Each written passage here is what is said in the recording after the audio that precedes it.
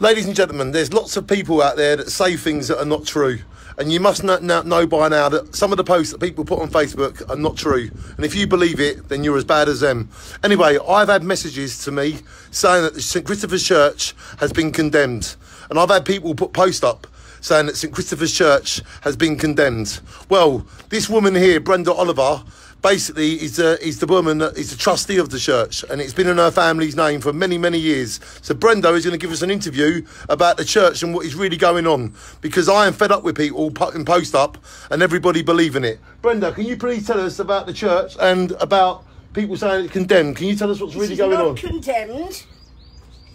We have got a big grant from the diocese to do necessary repairs, to put central heating in, and to have the whole thing done, and we hope to be done by Christmas. So the church being condemned is not true? No, definitely not true.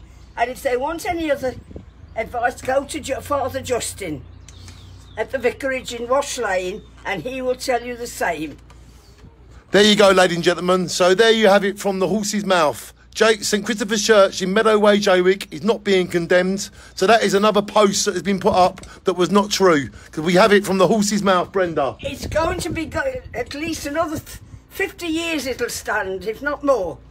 There you go. And if you get it from Brenda, who else is going to lie? Yes. So, ladies and gentlemen, St Christopher Church, the facts about it being condemned, this is the fact, because it is not going to be condemned. Thank you very much. I love you, Brenda. Okay, thank you. Let me give you a kiss. Thank you for doing... Mwah. Thank you for doing that. I love you, Brenda. I love you. Yeah. Only they've got to get to the electric box and everything, you know. Well, if there's anything I can do, I'm always here to volunteer. Make sure you tell them. Well, the lady is doing sketches and drawings and plans of the church and what we want.